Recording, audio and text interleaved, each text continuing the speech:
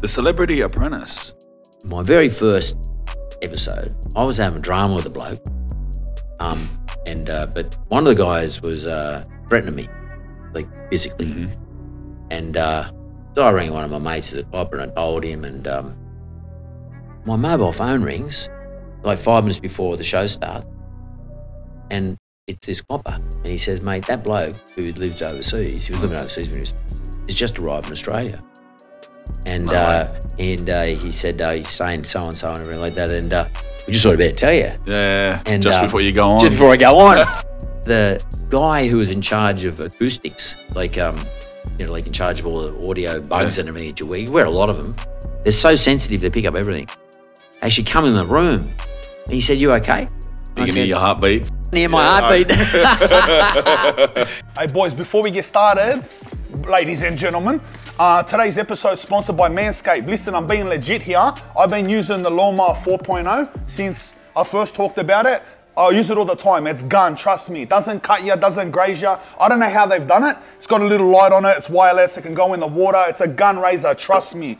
But hey, it comes in packs. They got these little packages. Listen, right? Ball toner, ball deodorant. You might have a giggle, but trust me, your balls need to be toned and they need to be deodorized, right? It's legit, it's a given, it's a no-brainer. Anyway, I've got a deal for you. You use code THESEARCH, 20% off. Listen to this, 20% off and free shipping. Use the code THESEARCH. That's it, and tell them I sent ya. Lawnmower 4.0, best ball clipper there is. You can use it any way you want. Anyway, let's oj.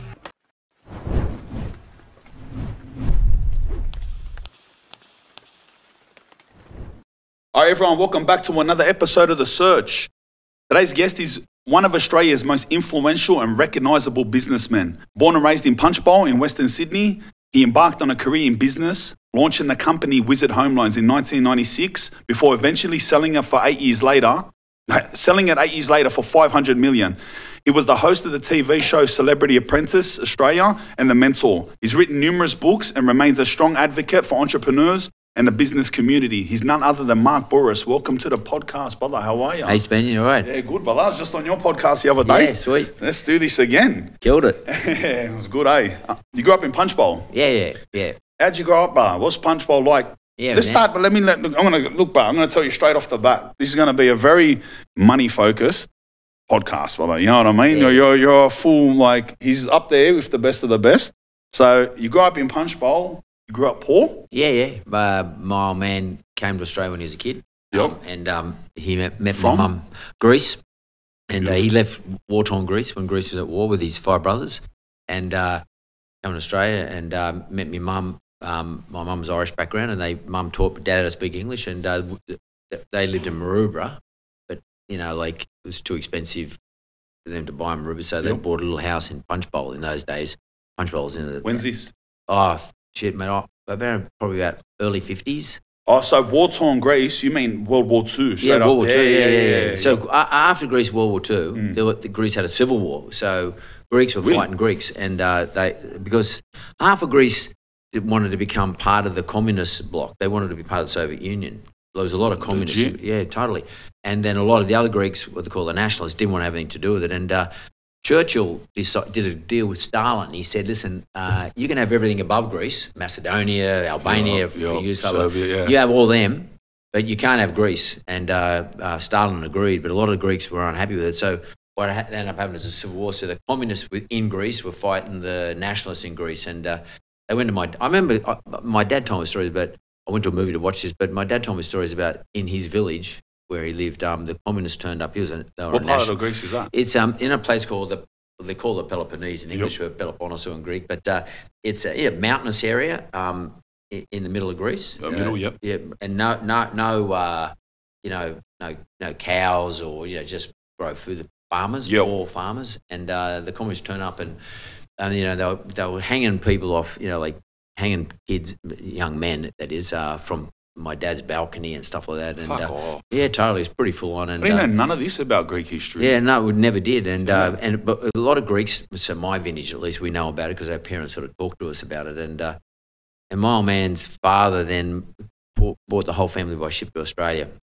In those days, it took 4 months, but turned up to Australia, and a lot of them went to 4 Melbourne. months. 4 months, and by the way, down on the bottom, dude, like right down the bottom where it stunk, and my man still today can't get on a boat. He still gets sick if he turns up on a boat. Like, but so they moved out Punchbowl, and they bought a little house there in the Punchbowl, and growing up there for me was pretty good because like I had my brother and sister, had my dad's 2 younger brothers living with us, plus my mum's 2 sisters. And mum and dad, of course, and we all lived in this. Well, I thought there was a big house, but in hindsight, it was a really small house. But I don't know where the fuck we all sat and slept, but we all just sort of hung in there together. It was pretty good. Like I got brought up by a little village, and the street was cool. And I thought this was good. Today, probably think it was pretty shit. But my back fence backed onto a tip. And I thought that was cool. When you're it was young, pretty good because it's an adventure. Oh, there was rats and shit like that, and I used to sit there because my dad's youngest brother had bought me a slug gun, a rifle thing, and I used to sit there shooting rats and stuff, and or me and mates in the street would go down and do stuff in the factories. There was factories behind that, and so that's when my dad worked in the factories behind that, and we'd go down to the factories and sort of sneak around the back and get on bits of cardboard and go down hills, and it was pretty cool. So I think I had a pretty good upbringing in terms of my family, at least, and my friends. You grew up with little money. Yeah. How did this mind state come from very early on? What was your first job like? What was the mind state? Was it instilled to you by your parents to be smart, frugal with money? Like, well, my mum was Irish, so she was a big reader, and she come from an educated family. Her family musicians, pianists and violinists. So mum was sort of always pushing us to study, me and my brother and my sister. And dad worked in a factory. He worked like 7 days a week. So dad was always saying, didn't want us to be like him, grow up the same, no money and working as a labourer. So I guess they had ambitions for me and my family to be different to his generation, and Dad's brothers were all the same with their kids. All my cousins were pretty much the same. I've got 36 cousins. Hey, yeah, totally. Nice. And mostly boys too, because we throw boys. I got 4 sons of my own, so we mostly throw boys in our family. And a lot of Bourises roam around the joint, who are my generation and got educated by our parents. So, but I didn't want to do that, and I didn't want to go to uni. I had no fucking interest. I mean, I was good at school, but I didn't give a shit. I was more interested in sport, and I just wanted to become a brickie when I left school. But did you? My mum, she grabbed hold of me and she said, "You're coming to university. I'm going to enroll you." And she made me enroll. She took me to university. Like I'm a 17-year-old boy, young man, and my mother never did anything like that my whole life except for this one occasion. She said, "You're going to university. You're going to get your hair cut, and because I had long hair, you're going to get your hair cut. And I'm going to take you to university, make sure you enroll." And she took me up to the university, made me enroll in a commerce law degree. And, commerce law degree. Yeah. Yep. And I didn't know what a lawyer was. I didn't know what commerce was. I didn't do that at school. I had no idea what the fuck was going on. And but I just did because my mum said to do it, and I did it. And I guess that's where my interest in business come from. Like, she put me in the right stream. Otherwise, I probably would have just stayed, maybe stay as a tradie, like all my mates did. Yeah. All my mates become tradies or crooks or something, but not many of them, only 1 or 2. Just normal Sydney things. Tradie, crook. Well, what else is there? Footy player. And footy players. Yeah, totally. Yeah. Or amateur boxer. Yeah, correct. So, well, that's a Western Sydney thing then, especially, and. You didn't think you're going to become a lawyer. Like, you only need a lawyer if you got in trouble. Yeah. And I tell you funny stories. So Mum takes me to the university, and there's all these people standing around, and you had these little groups, and there was hoppers there over here. They had like a stand, and Mum said, "Let's go over and talk to these people." And the coppers offer you a thing where they pay you to go to university because how am I going to fund all this? I'm got to earn some money, pay my way and everything. And Mum said, "Go over to the police and just go and talk to them." And the guy said to me, he said, "Well, we'll pay you if you go to university, but you've got to come down to in the city somewhere. You've got to come to this place where all the young coppers go to learn how to become policemen for an interview. And I went there for this interview. And they basically said to me, we'll pay you, but you got to, when you're finished, you got to be a policeman on the beat and wear a uniform. And like after your degree's finished, and you got to then become a prosecutor for the police prosecutor. Oh, because you're studying law. Yeah, and so they're recruiting. I thought, fuck that. There's no way. My mates have never talked to me ever again. There's no fucking way. But I never forget that because they took me down to the big, it's down there in Surrey Hills, a big sort of where all the young police were and etc. Yeah, so that was one. My mum thought that was a good idea because she said, well, they're going to pay you to go to university. And you got a job when you come out, guaranteed job. And that was how my family thought. Well, get some education and then get a job, and then a better job than what Dad's got. And that's that was our go. That was their go. But I wouldn't have ever done anything unless it'd been my mum. But Dad didn't have that much influence on me, but because he was always working. I never saw my dad much. He's always going from job, and after that job, he go to his second job and working on the weekends. And my man had a milk run. My dad would start working at the factory behind our house at 7 a.m. He finished at 3 p.m. He used to go off after that and do a second job. He was a metal polisher and polish metal for 2 hours. He'd come home. Mum would then go to the pub. Mum used to work up at the Three Swallows Hotel at Bankstown at Laguna. And she'd work there till 11 o'clock at night. Mum would come home at 11 o'clock at night. Dad would get up and he'd do a milk run from 12 to 7. Legit. Seriously. And then on the weekends, he was a fencing contractor.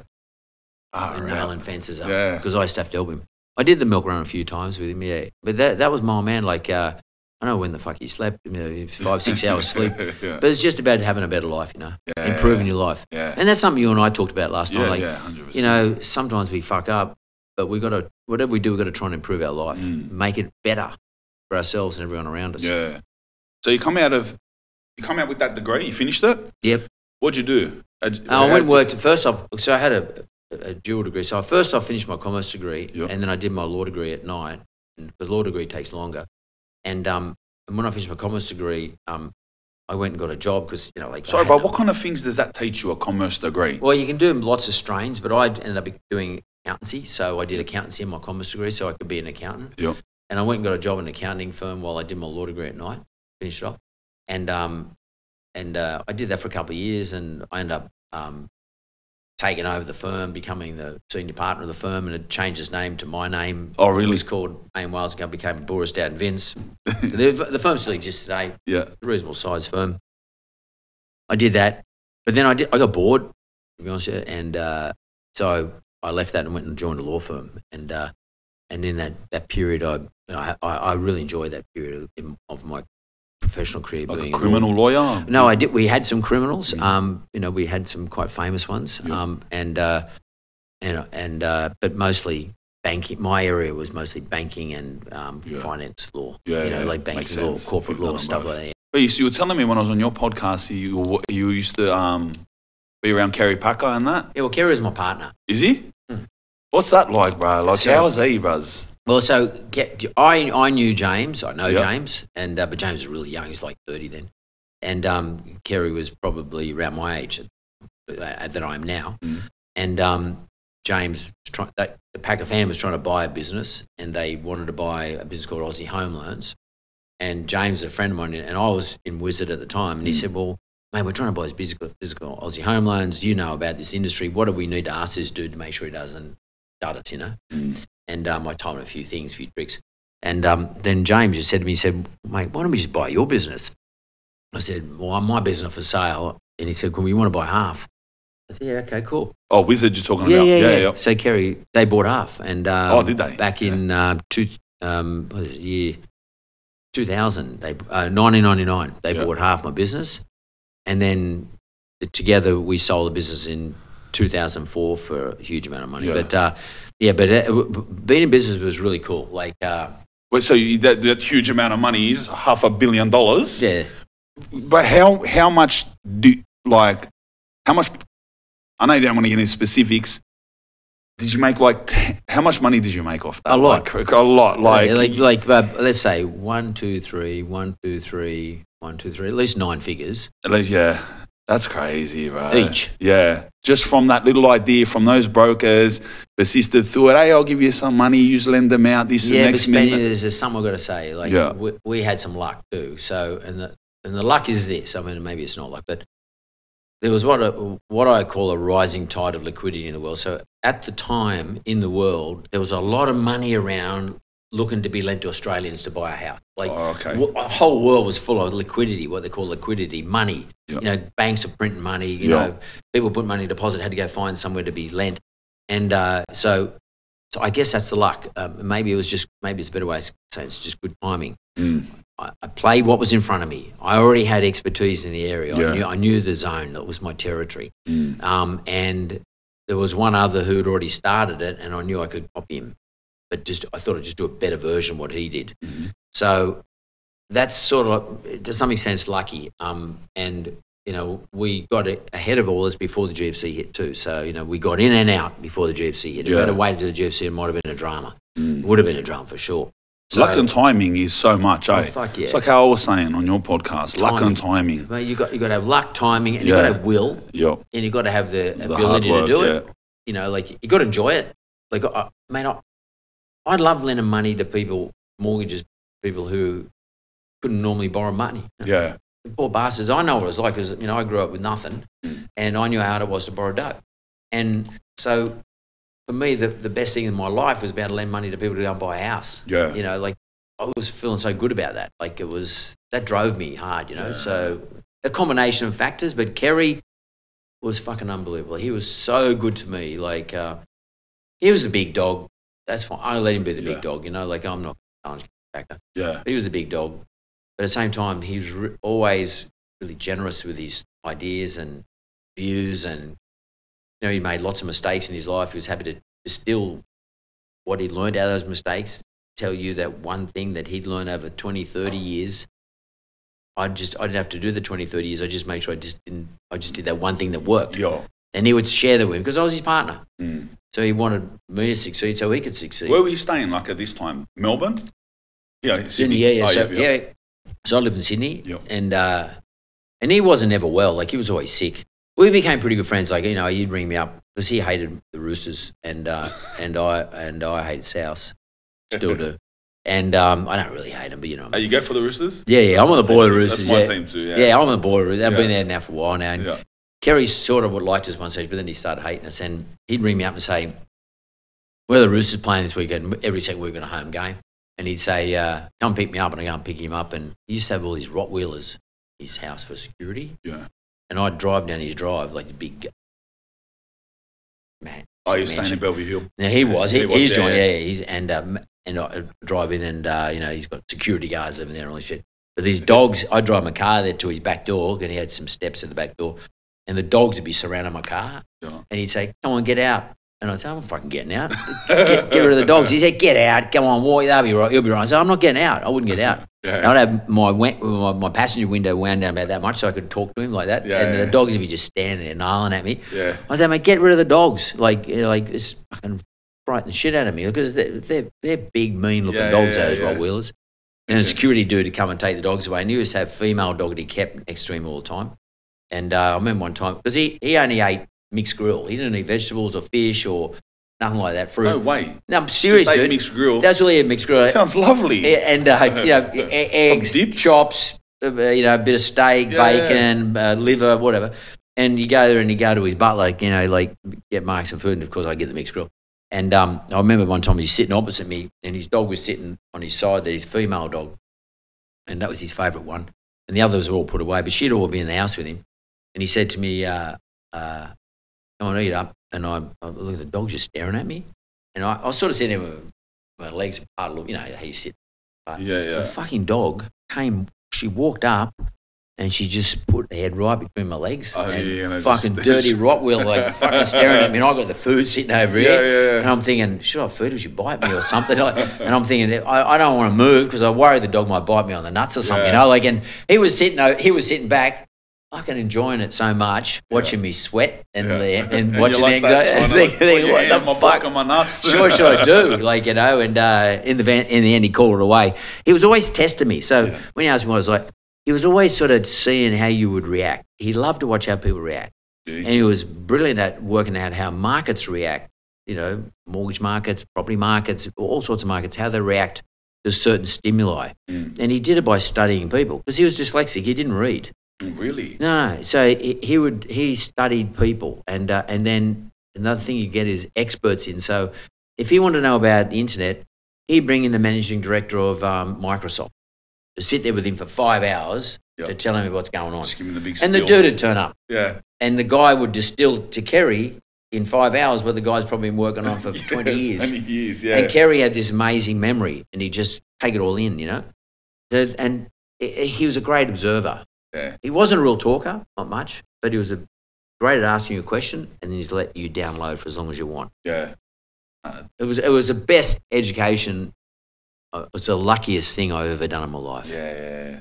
Oh, sounds grouse. It was. But how have you been through, like, obviously getting rich and being, like, living the life you've had in terms of buying, like, nice stuff, nice cars, this and that? Have you gone through phases where it was new to you and you just wanted all mad cars and big jewelry and then you got over it and now Yeah, how are you in that scale? I'll be honest with you, like, I never got caught up in it. So I didn't give a when I drive I ride a Hilux. Yeah. Now, Oh, do you? I just ride a Hilux. Man. I've got a dog cage, I've got dogs. I've got a dog cage built on the back of it. But was there ever a point you're like, Yeah, bro, I've had the cash, Lamborghinis, this and that? Well, I did. I went out and both James Packer and I both went out and bought the very first DB9s ever to be delivered Aston to Australia. Martin. Yeah. Beautiful. I still got it. Yeah, But it's only got a couple of thousand Ks on it because I found it impractical car to drive. It was a punish. Really? I'd knock out the bottom of it all the time. It was really low to the ground. Yeah. Hard to get in and out. He bought one. He's 6'5" or 4". He sold his pretty quick. Isn't that like the James Bond car? Yeah, it is. Yeah, it is. It's a James Bond car. It totally is, yeah. And that's the only real big toy I bought myself. Oh, is it? Yeah. Yeah, I bought a boat. For me, my sons wanted a boat. I don't really care about getting on the water that much, but my boys but I was just paying the bills all the time for it. And in the end, I said to the boys, "You can have it." I transferred. I gave it to the 4 boys, and then next thing I found out, they fucking sold it. So and just split the dough. So I was never really toys are not a big thing for me, I bought myself a cool watch. Yeah. When I turned 50 or something, Yeah. But it wasn't a big deal. It was like 20 grand or something at the time. It was compared to what I could have bought, I guess. But I just don't get turned on by shit like that. Yeah. Like, I mean, I still just wear normal stuff. I just wear industry short pants and. It's very there's always definitely 2 extremes that people can go to when they come across money. They either go crazy like a rapper, or they just like, bro, I don't care about that. Like, you'd rather have the money. Some people would rather have the money than have this. You know what I mean? I just find it all too complex. Like, I don't like going shopping. You got to go walk in the shop, fucking try all this shit on. Yeah, the internet's probably easier today, but I just don't get sort of. Well, what you get, a Rollie?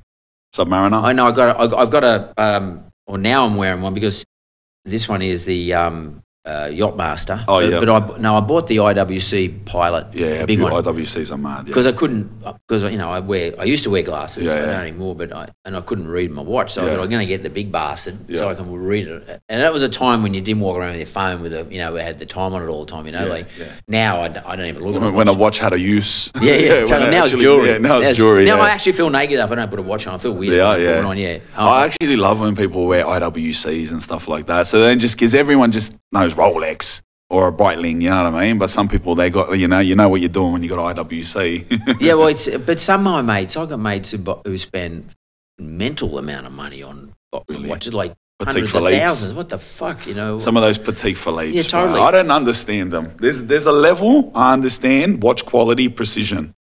And once it gets like 10 grand and more, I think you're just paying for the name. Yeah. There's Petit Philippe's that are like 200 grand. I'm like, bro, what is it? It's easy. nothing. Yeah, but I think they do it because they see it as a way of storing money.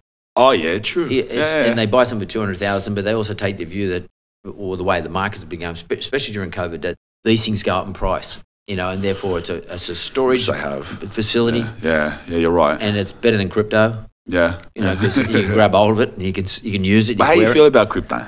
It's a weird thing.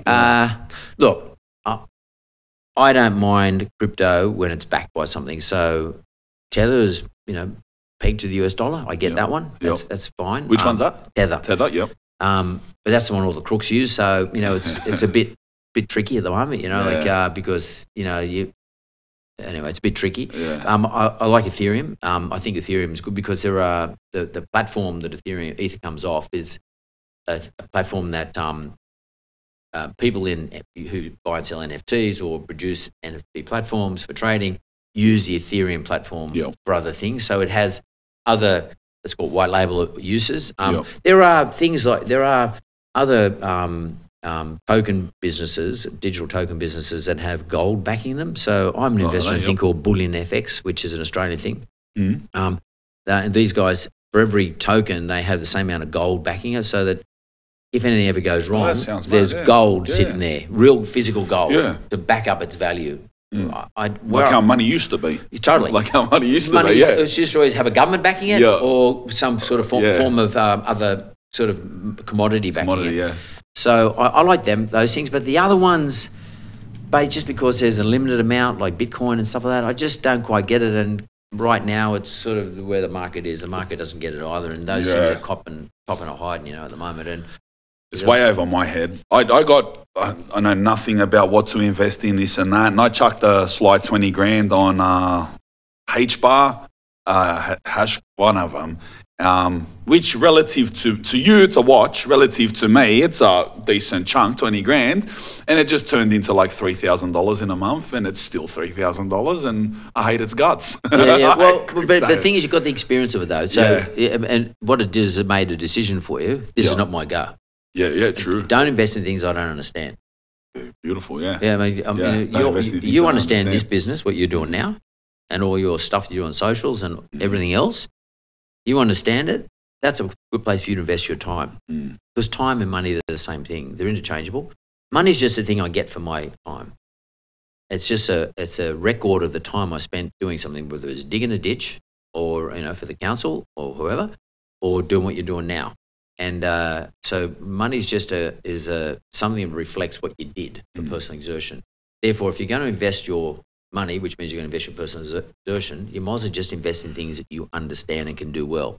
So if someone's a really good brickie, invest your time into becoming a better brickie and do more quotes and work harder and longer, and then maybe employ 2 or 3 people to do 2 or 3 jobs with it and try and build your business that way. That's what I've always done. I'm not a big sort of share investor and that sort of stuff, because I don't really understand. I know enough about stuff to know that I don't understand enough. And so if someone said to me, you want to put money in the share market, I got a little bit there just for maybe just defensive reasons. But I don't really do that much. I'd rather put my money into my own ventures where I have either control or have an influence over the outcomes. That way I know exactly what's going on, because, I'm not the CEO of BHP, so why should I invest in BHP? How the fuck am I going to really know, except once a year when they put their report out? It could be too fucking late.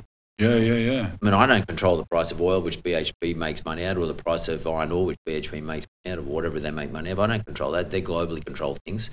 True. So you have no control over your destiny with those investments. Totally, and it's not. Therefore, it's dangerous. I think it's dangerous to invest. Well, it's not efficient, mathematically efficient. So, and mathematically efficient to me means being able to get to the core as fast as possible. So what is the fastest possible route to get to the core of those things that will either put the price value up or value down? So I therefore take the view that the fastest line for me to get to anything is things that I can control or I run. And next in line are investing in those things that are in the same industry that I'm in. So if I'm going to invest, I might invest in a bank because I understand that game. So that's the second fastest way of getting to the core of what could go right or what go wrong.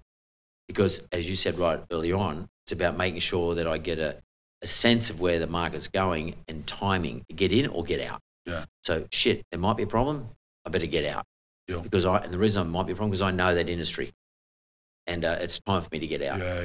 If I don't know that industry, like if I'm investing in some sort of cryptocurrency like Bitcoin, where you don't know anything about what's going on. You just do what I done. Yeah, you burn it. Yeah, that's exactly. Easy burn it. Yeah. I'm not saying don't try these things out for fun and just to get an experience how it works. You know, open up a wallet, blah, blah, blah, do all that sort of stuff, and how to maybe watch the currency fuck around a little bit. But don't put your lifetime savings into it. Yeah. I noticed when you used the example of a brickie, you said, work hard, become better at it, more efficient at it, make more money, get more quotes. Then, to me, the definitive thing you said is maybe employ a few people. Yeah. Growing up where I grew up, going to school, that's something that isn't talked about enough. Starting something where people can do things for you instead of you working for someone else all the time. Do you think that is out of all, like a very major thing? That is the stepping stone? Einstein once said, the most powerful force in nature is the power of compounding. And what I mean by compounding is if I can compound my outcomes through the efforts of someone else. So I build a brand, call it Wizard. I open up a Wizard store and start lending money. I then encourage other people to open up Wizard stores. They take 80% of the money they make, but I get 20% of what they make. But they're trading off my Wizard effort. Yep. So I'm compounding my effort, not just by what I do, but by what others do. Yep. So that is the most powerful way of making money, is compounding your efforts. Whether you're a brickie or you're running a mortgage business or whatever it is, or even you know, like if you put in, if Spanian said, listen, under my masthead, the Spanian, I'm going to put 5 other podcasts, doing 5 other podcasts. You can only do so many podcasts a day in a week. If you've got 5 other dudes or girls putting in podcasts that are interesting to your audience, the audience that you build, 5 things in your territory, then that's a way of compounding your business. Are you listening?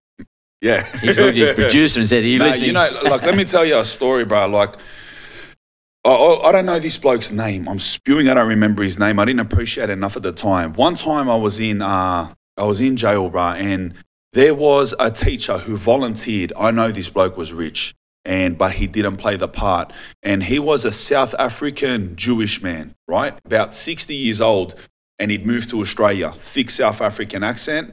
And his way, he said this open, like, so he ran this type of like business. I think he called it Money 101, something that appealed to criminals, you know? And he felt like it was his way of like, I don't know, giving back or something. And he would always say in his class, he goes, boys, they teach you in jail about drugs, about like working, about this and that. But I think it's very important for you to learn a bit how to use money and how to make money efficiently on the outside. And it's equally as important for people's rehabilitation as any other thing. But this is the only bloke that ever done this, right? So I'd go to these Money 101 classes, and he taught me a lot of stuff like that. He said, one of the things that he stuck with me, he goes, when it comes to work, hard work, fine. Everyone needs hard work at a certain point in their life. If you don't have any money, you work hard, put your head down, and at that point in your life, don't spend anything that doesn't need to be spent. Because your goal of working hard is to not have nice things. Your goal of working hard is to save up enough money to use it to one day that people can work hard for you. And he said that is the definitive thing that is going to take you from working hard your entire life to being someone in a comfortable position that can provide for their family. And so like the way I took that is he pretty much said work long enough until you can start your own business venture.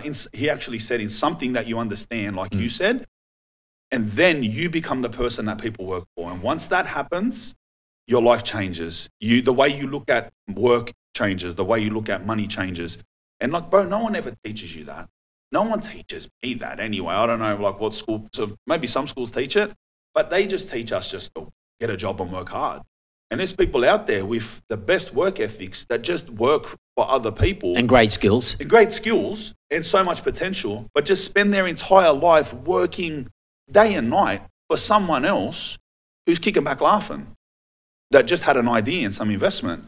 Does that sound like this man sounds smarter? Did I take this right? But I think it's logical what you're just saying. Yeah. So, you know, a lot of people, and I think it's in our instinct, is that we want to make as much money as we can, as fast as we can, so we can consume it. And I think it's the wrong way to go about it.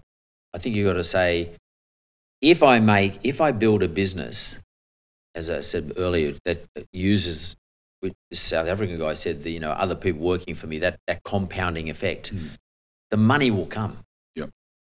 The money will come. You don't have to do it to make the money. You do it to build the business, which then will generate the money. Because as I said earlier, money is just a reflection on how efficient your business model is and how hard. And if it's just you working as a labourer, that's fine. Yep. Some people are happy with that. That's good too. But if you want to be more than that for some reason, and some people do want to have more than that, other people just want to have a nice, quiet, peaceful life. Yeah. By the way, this life is not that peaceful because you're dealing with people all the time. Yeah. But if you're prepared to deal with people all the time and complaints and dramas and people coming and going and all that sort of stuff, if you're prepared to do all that, then the best way to don't do it to make money, do it to build a business which will then deliver you the money. So, and eventually, and sometimes you don't sell the business. Like I sold the business because it was the right time to sell and I got an approach to buy it from someone to buy it. And when you get approached by the world's largest company to buy your business, that's a tick, you've done something right, So you think, 100. ego sort of nearly pushed me to do the deal. Like I thought, fuck me, this is General Electric, the world's largest company. Oh, GE. So GE bought, at the time, the world's largest company. It's them. I sold my business that to totally, GE. Yeah. Well, it was written up in the Wall Street Journal, page 2, the sale. It was a big deal, Yeah, if nothing else, it was the right time to sell to the right organisation for me. And so I think I never did it for the money. And I was explaining to someone yesterday, actually, funnily enough, I just don't do things for money. Yeah. I never have. I do it because I enjoy building something. And I'm not. And people say, "Oh, you're patient because you do it for long." I'm not actually patient. I'm actually impatient. Yeah. I do it, but I do hang in there because I'm enjoying what I'm doing. I mean, that doesn't mean it always. I mean, there are days that just shit me, when I don't feel like doing it.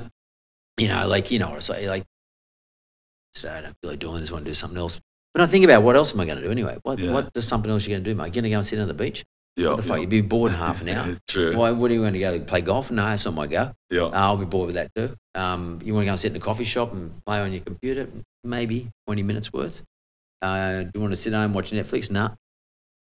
Mate, I always come back to doing what You're I'm doing. explaining my life. You're making me feel bad. No, I'm joking. No, but it's all these good, boring things. But once you do them, Yeah. And once you do them No, a you're couple 100% times, right, you're over it, man. Yeah, 100%. I'm 66. Everyone says to me, well, why don't you retire? I got mates who've been working the whole life so they can retire. Mate, they're bored off their heads. Yeah.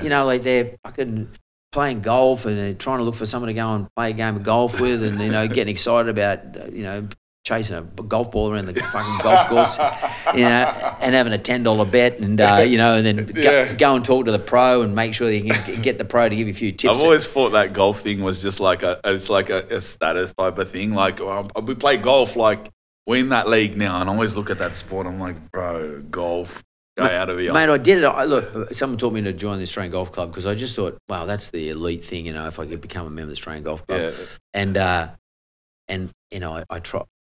And I thought if I could just get through that, because like if you get banned, one person blackballs you, you're out. Okay. Oh, that's it. Yeah. And I thought that'd be the great little conquest for me, just a little Greek boy, just to get through that process. And play from the West. I'm not from the East and all that sort of stuff. Yeah. And I actually did get blackballed, but no way. But Kerry was one of my nominees, and he was alive at the time, and he made sure that I somehow got in. I got into the Australian Golf Club anyway. What's interesting? I never fucking played there. Oh, really?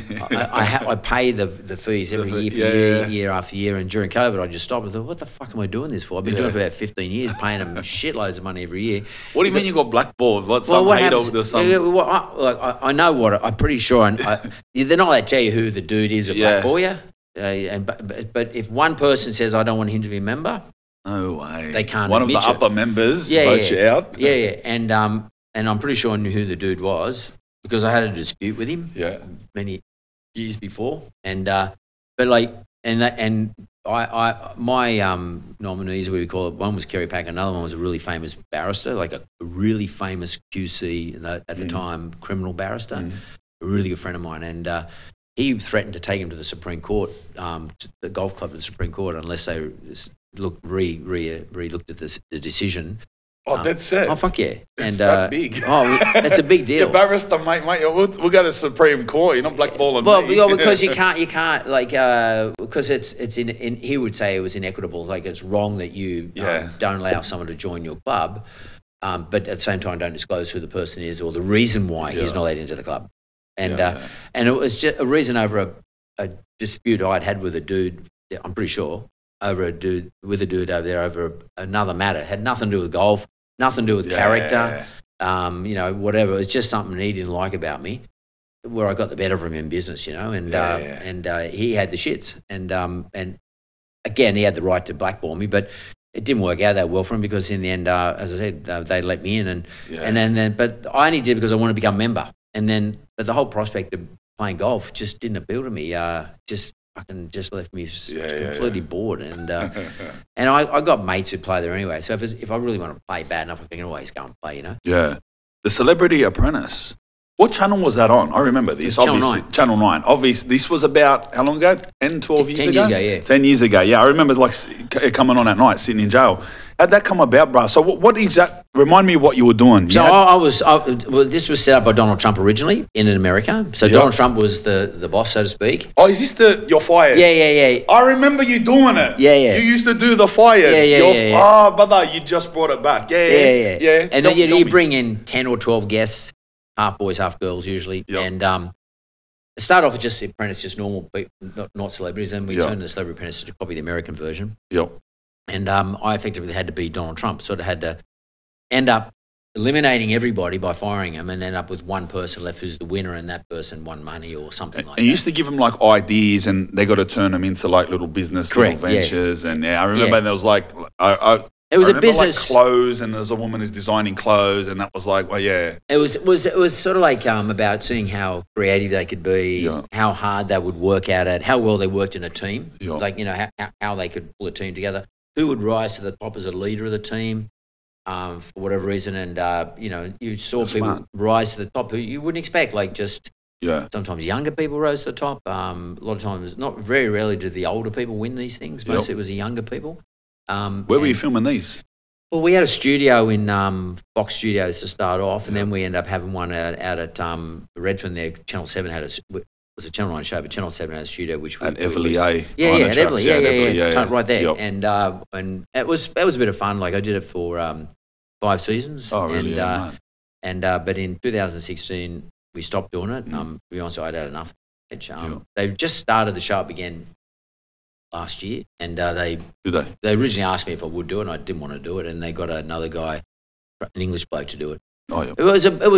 It was a bit of fun in the beginning. Like it was something I've never done before. I didn't do TV. I'll tell you a funny story about it. So my very first episode, I was having drama with a bloke. It was a business drama, but he turned out to be be more than just a business dude, right? So I was asked by a big hedge fund in America to take control of an Australian company that was having problems with their board, and I didn't know nothing about it. And I just said, okay, whatever. Their lawyers in Australia asked me to do it. They recommended I do it. And I wasn't doing much. This is in 2009. I agreed to do it. And but the dude in the board that I got rid of weren't happy. And they were being accused of rorting the joint, stealing money from this company, a lot of money. And in the end, they few of them got. But one of the guys was threatening me, like physically. And so I rang one of my mates as a copper and I told him, and keep an eye on this bloke because it's a proper credible thing. And so the very first day I was doing my show, I'd never done TV. The very first day I'm sitting in the studio and I've got my own little dressing room there, and they've got the makeup on me, I've got a little suit, and I've got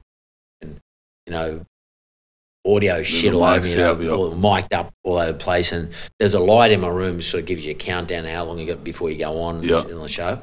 And I had no idea what I was doing. I had not a clue. And but again, I was just playing what was in front of me, I guess. And my mobile phone rings like 5 minutes before the show starts, and it's this copper. And he says, mate, that bloke who lives overseas, he was living overseas when he's just arrived in Australia.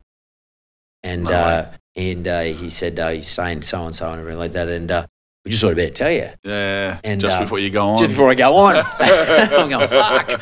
What's this guy's been threatening me. My fucking heart starts racing. Yeah. And the guy who was in charge of acoustics, like in charge of all the audio bugs and everything, we wear a lot of them. They're so sensitive, they pick up everything. Actually come in the room. And he said, you okay? You can hear your heartbeat. Fucking hear my heartbeat. You can hear my heartbeat. What do you say? No, I'm just nervous. I'm just sweet, you know. Sweet. I didn't tell him what of just happened. Literally just happened. Like, the timing of the stuff was like fucking like might have been 2 or 3 minutes before I was about to go on. It happened, and anyway, it was no drama. The guy ended up getting the coppers nailed him in the end because but so I was a full serious dude. Oh yeah. I think he's still in there, but he's probably out next year. He got quite a big sentence. It took a long time for him to, get all the evidence against him. But I know. Well, I don't know if he's full serious, but you take it as serious. You know what I mean? Like, who knows? Serious. Yeah. With what level of serious? Yeah, you don't know. But he wasn't a spinner. It wasn't. It wasn't a punter from just someone walking around the street. No. Anyone got a phone these days, eh? Yeah, totally. Yeah.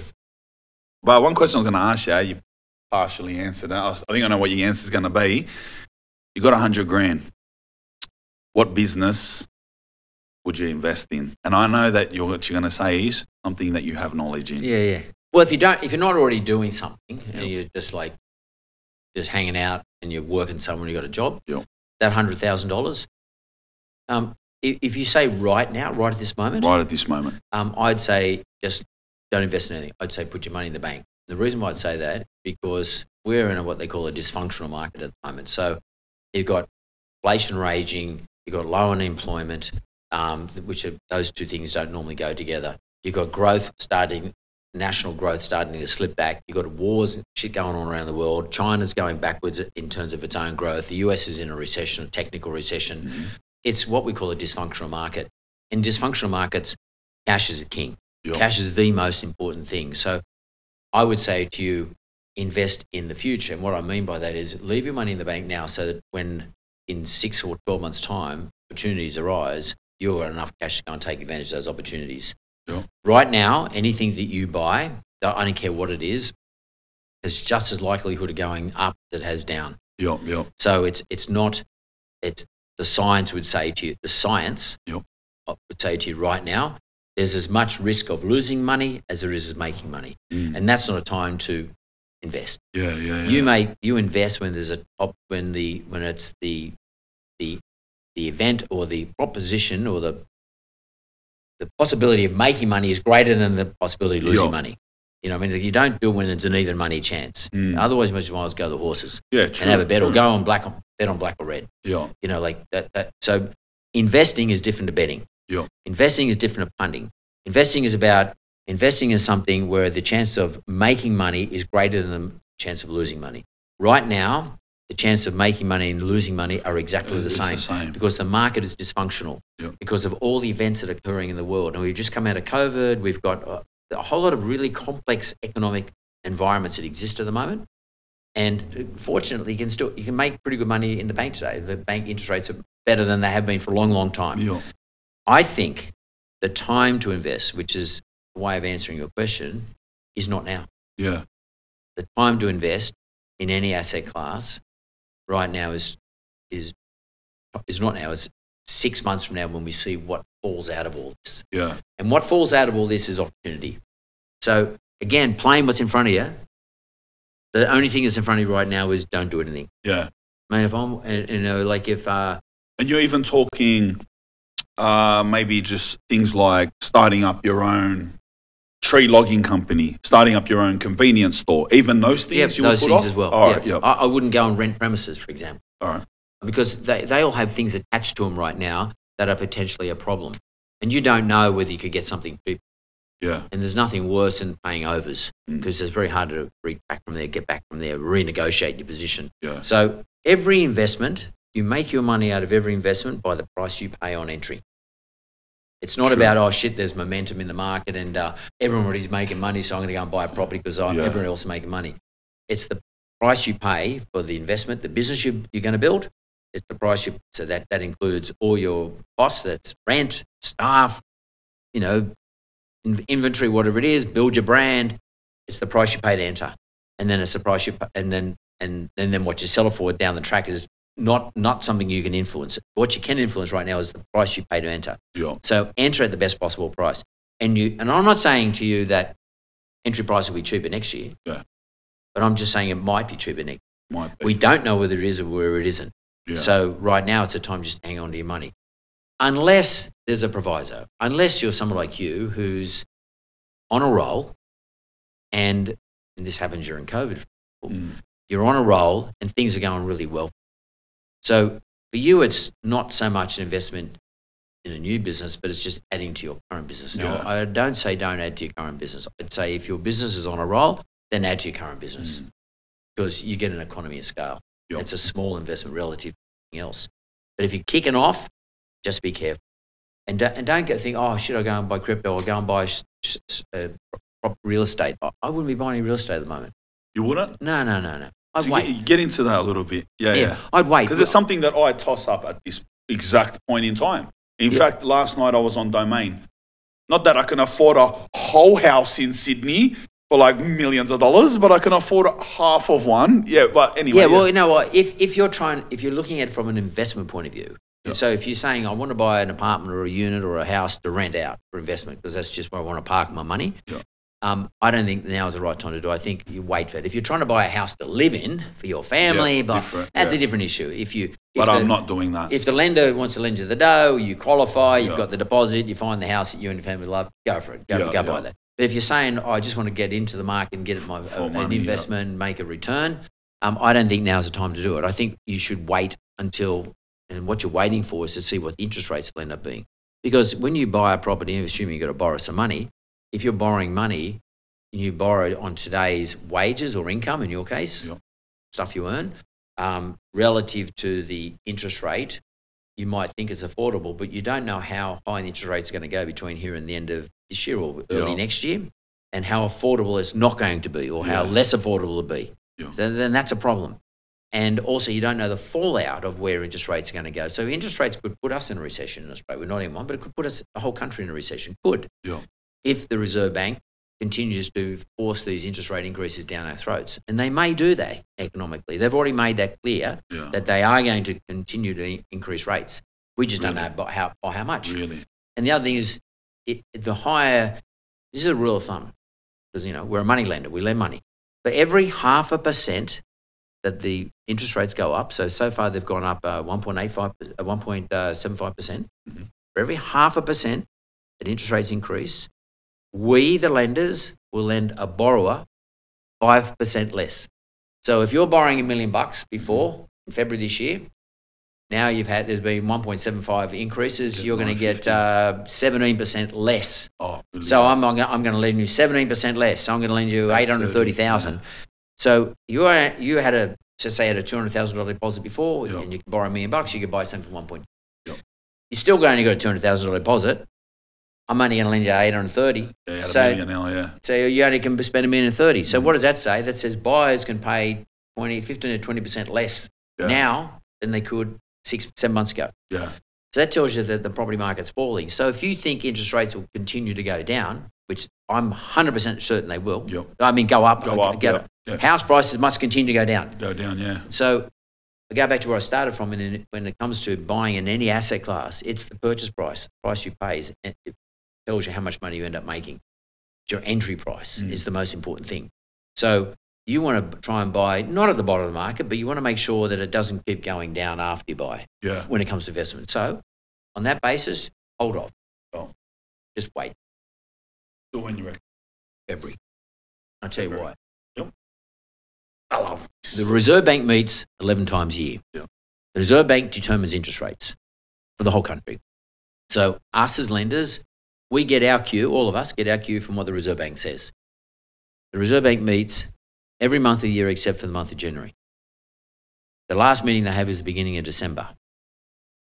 I think they'll continue to increase interest rates up until and including the December meeting. Then they're going to wait to see what December and January. They don't have a meeting in January. The next meeting is the beginning of February, first Tuesday in February. I think, this is my own personal view, but I've done a lot of analysis of this. I think the interest rate increases between September, October, November, December, I'm backing there'll be a rate rise on every one of those months. Will have enough effect on the economy that will stop spending and inflation will get more under control. The next time they get their inflation numbers after the December meeting is at the end of January. Then they meet first week of February. I think at that point they're going to say something like, we've done enough with interest rates. We've gone hard and fast in all of 2022. We're just going to sit back and wait. At that point, house prices will start to feel like they're going to recover a bit. Yeah. That will mark for you when is the lowest possible time probably the best time to buy, because at that point there'll be a lot of property in the market for sale. Because a lot of properties aren't selling. Yeah. So there'll be I heard that. Yeah, a lot of properties. The clearance rates, they're okay last week, and I follow clearance rates every week. And if you go to a thing called Core Logic, clearance rates is the amount of sales at auctions that actually sell. Yeah, that get put up and compared to what sells. Yeah. The clearance rates last week were pretty good, but the number of properties up for sale was double what it was a year ago. So it's still not that good. Yeah. And it got up to 65% last week. But the week before it was only 52% of everything put up for sale was actually sold. Yeah. So I think by the end of this year, there'll be a lot of properties still not sold. People start to say, fuck, I've got to sell this property because whatever the reason they decided to sell in the first place. Yeah. January, February, people spend too much money at Christmas time. They've all been on holidays. Everyone's been to fucking Greece or Spain or fucking somewhere, and they're all spent too much money. They're still paying their credit card off. I reckon February next year will be the zenith point, the point where people are going to say, shit, I'm going to sell. And I think it's going to be at the point at which Reserve Bank might have one more rate rise in them, but might have no more rate rise, or might have a pause. At which point it's time then, exactly what your interest rate cost is going to be every month after that point, because the rate rises aren't going to occur much after that. Yep. You know what property prices are, and there'll be a shitload of stuff to choose from. Then is a good time to make an investment. Beautiful. That's very But keep looking, Spanian. Don't fucking stop. Last question, brah. Who stands out in your life as your biggest mentor? I know, like I say, you've had your dad, his work ethic. You've talked about Kerry Packer. Is there somebody you just you really appreciate, really learn a lot from? Yeah, well, I'm really interested these days, especially in. I made a commitment when I turned 65. I made a commitment to my youngest son, who's 30, turned 30 around the same time, that I want to be like my dad is now. I want to see my youngest son when he turns 65, which means I've got to live another 30 years, okay? Yep. And or 35 years, and that means I've got to live to 100. Okay, and that sounds a bit weird, but my man's 89, so he's in good shape. So what I've been doing lately is really sort of doubling down on knowledge about how to increase your longevity and the quality of life, how to live longer, what not to have, and what you should be having.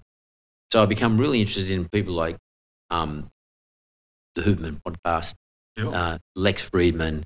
I watched The Fight Dietitian, Geordie Sullivan a lot, listen to what he's got to say about nutrition. So I'm really big on, and it is a mentoring process for me because I'm not a scientist, but I'm really big on people who can help explain to me how and what I should be doing to live longer, live better. Not because I don't want to be, I'm not doing it. I don't want these people want to. Yeah. But I just want to see my younger son turn same age as I am now. You're not one of those elites that wants to live No. It's not for that reason. I just want my son to enjoy what I enjoy with my dad. Yeah. So every Saturday I go and see my dad. Yeah. And I sit there, just me and Dad sit in the backyard and just talk. And we talk about, he tells me about whatever we talk about. And it's cool. And I do it every week. This answer, right? And I want to be that person. Yeah. I want to be that person to my youngest boy. As a marker, I've got 3 others above him, but I want to do it with all of them, but I want to do it with him. And I want to be able to see him have kids and grandkids as well. Like my dad now sees, I got a grandson. My dad sees my grandson. He's got a great grandkids. And I just think that's the simplest but the best thing in life is to be like my dad. But I need to get like my dad. I figure I probably rough myself up a little bit more than my dad did. He led a pretty simple life. I led a pretty wild life when I was in my 30s. So I just figure I got to do things to make myself really healthy. So I follow people on various mediums who are elite scientists who just commit their lives to improving the lives of others. Cracker answer. Cracker interview, brother. Thank you very Thanks, much. dude. Beautiful. All the best.